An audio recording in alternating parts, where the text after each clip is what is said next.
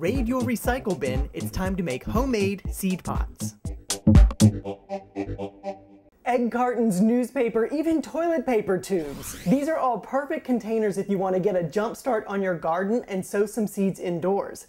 And you wouldn't normally think so, but this plastic egg carton is a great place to start. I separated each piece by cutting it up. I'm using the top as my tray, the egg holder will serve as the pots, and the cover goes back on top to form a mini greenhouse of sorts. I did poke some holes in the pots for drainage, and then I filled each one with a little starting mix.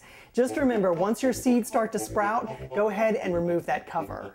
To make these newspaper pots, you'll need an empty soup can. Cut strips of newspaper so they're about 1.5 times the height of your can. Wrap your can a few times with the newspaper, tucking the excess into the open end. Pull out the can and then push it back into your paper pot, bottom side down to flatten out the inside. Remove the can and add your potting mix. You can plant these paper pots right into the ground and they'll break down into the soil. And by the way, the individual sections of a cardboard egg carton will do the exact same thing. But check out what I'm testing this season.